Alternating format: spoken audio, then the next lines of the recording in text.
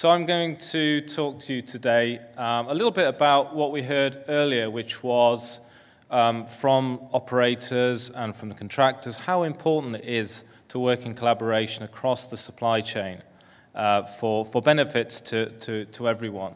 I'm obviously going to introduce the company and then talk about our product, printed circuit heat exchangers, how they work in operation, and then talk predominantly about how to help our customers maximize uptime with a little case study to bring some of the examples home. Okay. And if this all goes well, there's some really dirty photos at the end. That might make more sense when we get there. Okay, we're part of Meggitt, so a £2 billion group that specializes in aerospace, defense, and energy.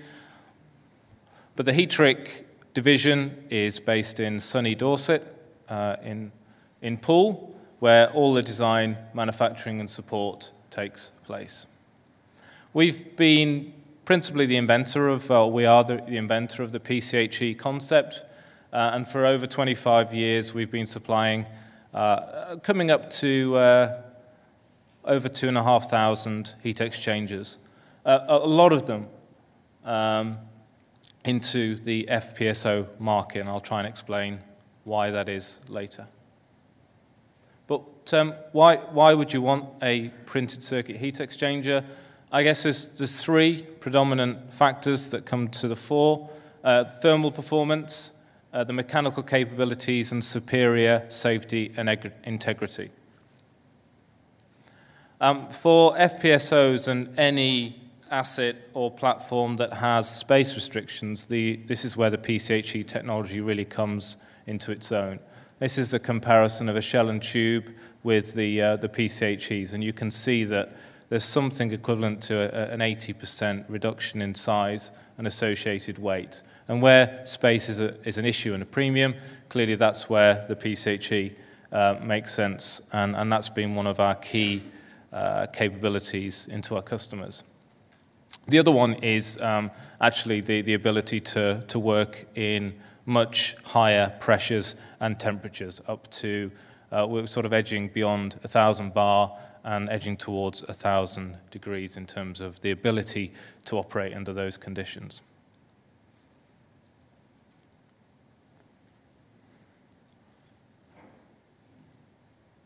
Okay, so how is a PCHE constructed?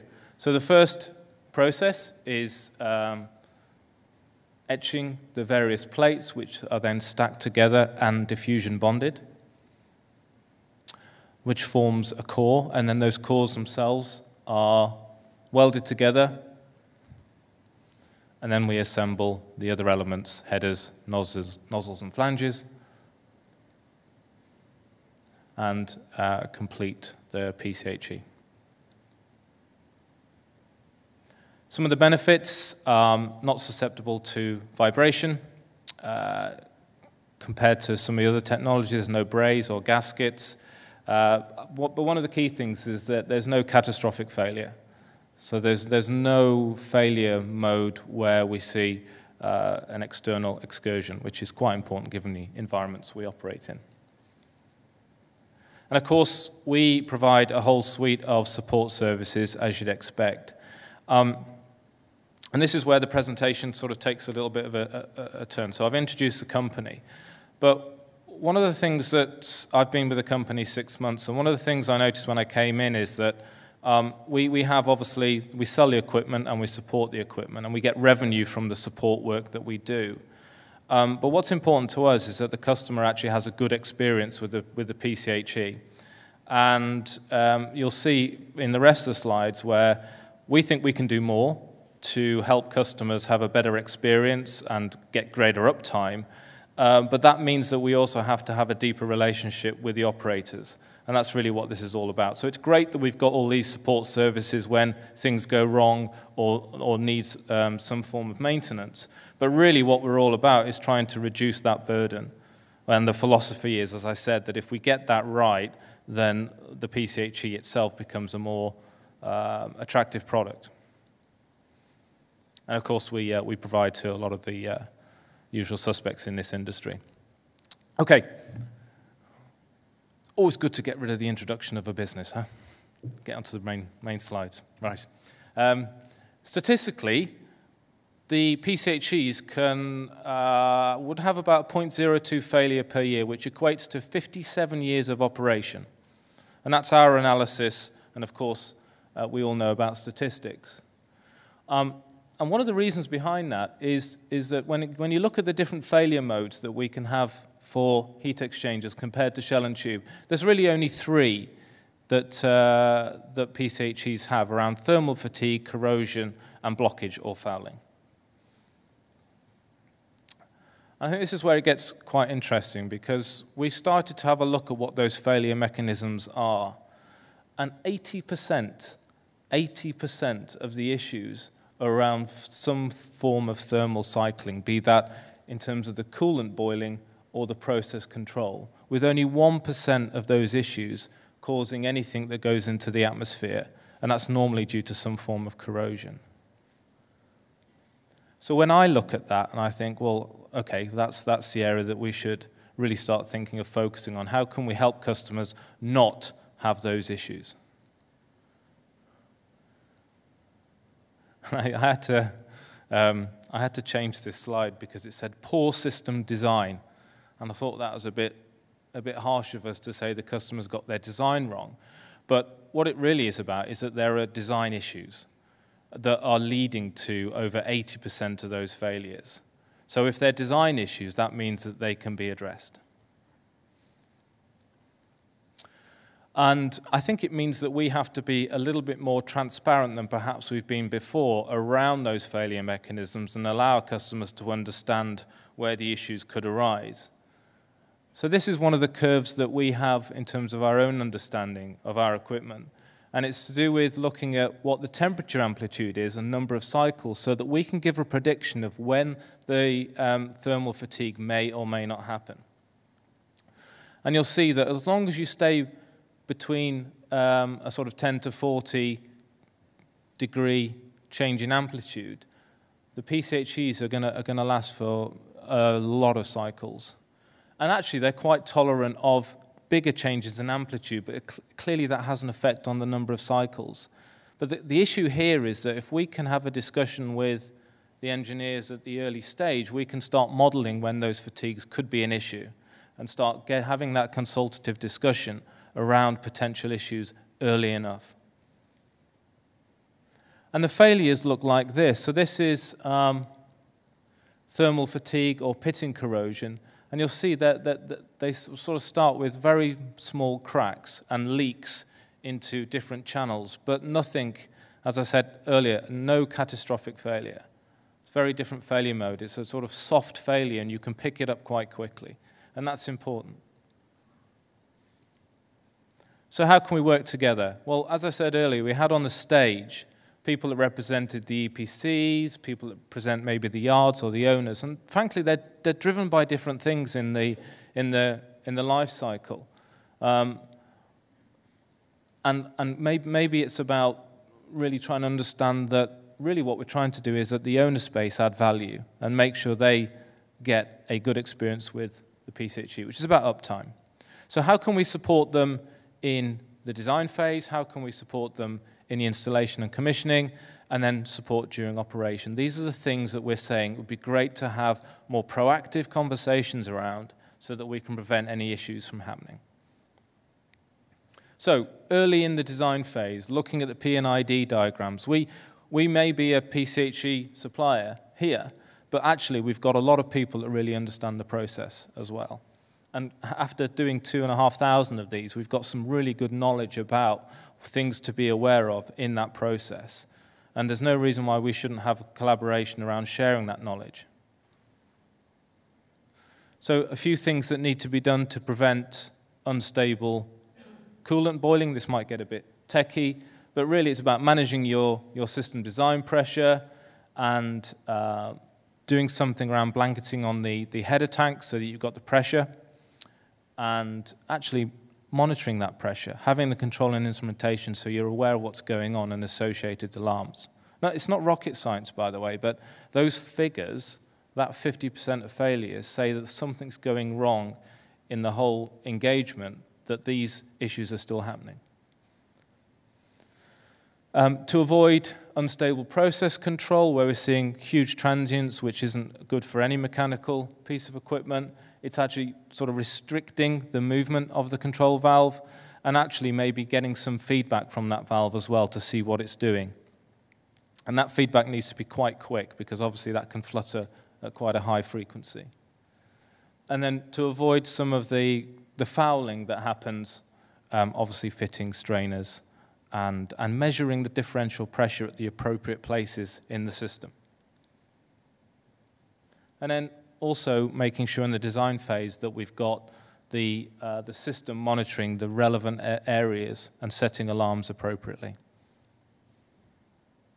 So in terms of installation and commissioning phase, and this is the statistic that somewhat blew me away, as I said when I joined, is that half of the fouling issues with PCHEs happen during startup and commissioning. So what we have is a situation where we were trying to brainstorm, how can we stop people using the PCHE as a filter, connecting it all up and flushing all kinds of debris and various other chemicals, etc., into the PCHE before it's even begun life. And we had a brainstorm and we came up with some silly ideas, everything from putting stickers on that actually you can't open this until you dial this number and we can explain things were happening. But this is the sort of thing that we want to try and get across to our customers, that we don't want you to use the PCHE as a filter. And just to emphasize the point, these are the kind of things that we end up finding inside the PCHEs.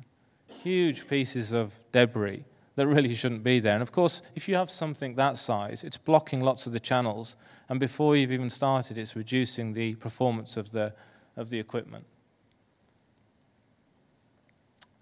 Again, another example where one of the strainers had burst. All of those elements, all that debris in the strainer, in the PCHE for life until it gets cleaned out. So quite a few things to do in the commissioning phase. I won't read all of these out, but it's really just good practice. It's just making sure that good practice is happening at the commissioning phase. And we've offered, and we do offer, to have engineers on site to support, but sometimes that offer isn't taken up for whatever reason, and then we see the consequence, perhaps, of not having that oversight. Support during operations as well, so when the unit's in operation, looking at the trending data, if we start to see the pressure drop rising, making sure that we can support the customer to try and understand why is that happening. And here it would be analysis of, actually, this is the percentage of channels that you have blocked, and this is the effect it's happening on your thermal performance and your pressure drop. And therefore, you can use that to then start predicting, can they carry on, and for how long? And that's important because we're not saying as soon as the PCHE gets blocked to any degree, you need to do something like clean it or replace it. What we're saying is you can apply some intelligence to know when to make those decisions.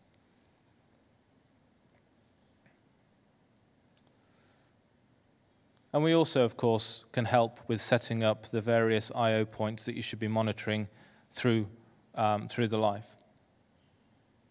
Okay, here's an example of where we've had those collaborative conversations and it's helped the customer. And this is in terms of high-pressure water jetting. So typically, we use UHP cleaning, ultra-high pressure cleaning, about every 2 to 3 years. We had a customer that was suffering fouling because of an additive in their gas stream. They tried a chemical clean. They approached us and said, actually, we need to recall. Very expensive process for the customer. When we looked at it, we did some analysis. These are the dirty photos I said I'd show you later. When we looked at this, this is the kind of condition of the internals of the heat exchanger. And our recommendation, based on our experience, was that actually you can do some UHP water jetting instead of recoring. quite a significant differential in price. So we took the heat exchanger back, did some testing in terms of pre-flow testing, and then did tests, flow tests after an 8, 14, and 21-hour intervals. So that's the curve as we received. This is the curve as you'd expect. This is actually calculated. New PCHEs tend to be a little bit better. So after 8 hours, before, after, so significant improvement anyone can see. But most importantly, you can start to see that curve getting back into the right place after just 8 hours. And then 14 hours, and then 21 hours. So you're into a law of diminishing returns here. So at that point, the customer said, okay, clean enough. We've got the performance back. And again, just some photos that emphasize this is the conditions inside the PCHE before and after, before and after. So the cleaning, when you do the right approach to cleaning and the right type of cleaning, can really bring the PCHE back to life. But it requires engagement. It requires an open discussion about what's going wrong. It can also require a conversation about process conditions and being honest about how you're running the plant. But as you can see, after 21 hours, less than 5% of the channels blocked. So, our reason d'etre is about trying to maximize uptime for customers. Yes, we've got those support services, but my point is that if we can have that collaboration early enough in the design phase, then we can design out a lot of these issues. And at the point of design, commissioning, and operation, there's a lot that companies like us can do if we're allowed access and open discussions. Thank you very much.